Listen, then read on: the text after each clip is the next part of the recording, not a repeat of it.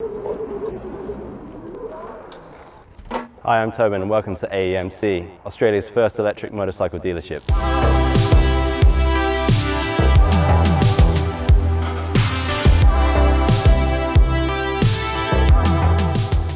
We know a huge part of owning a motorcycle you're proud of is having it working optimally and having a great service team behind you.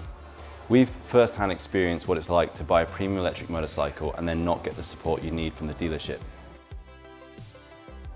We're doing things a little bit different here at AEMC. We're really going to focus on the user and make sure that your experience of owning a premium electric motorcycle is excellent.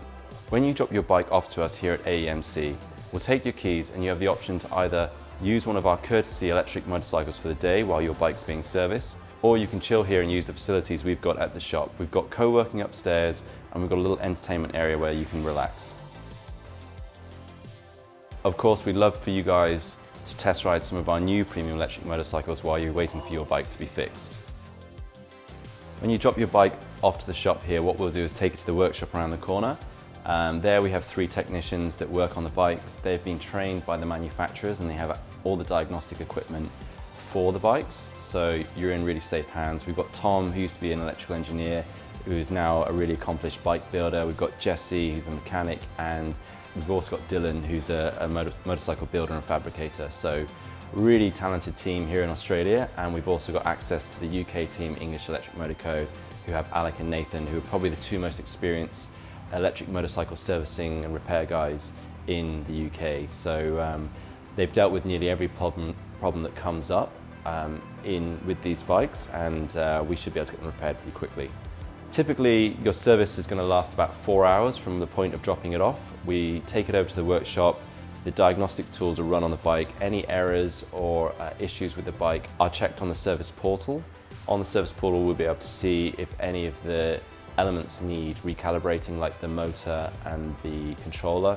It's actually pretty cool to see the zeros. When you recalibrate them, the motor kind of does this motion where it shifts itself back into the optimal position. And it's all really sort of self-managed, so you just need to trigger the program to do that, which we've got obviously the tools to do that work on. Electric motorcycles are quite different to petrol motorcycles. There's a lot less moving parts on the bikes. That being said, they still do require maintenance. You've got your brakes and your brake pads, you've got your lights, your indicators, your tyres and your wheels, so all the sort of normal bike elements need to be checked and serviced. That being said, the brake pads are hardly worn because most of the new bikes that we have really good regeneration, which means you don't really use the brakes that much at all.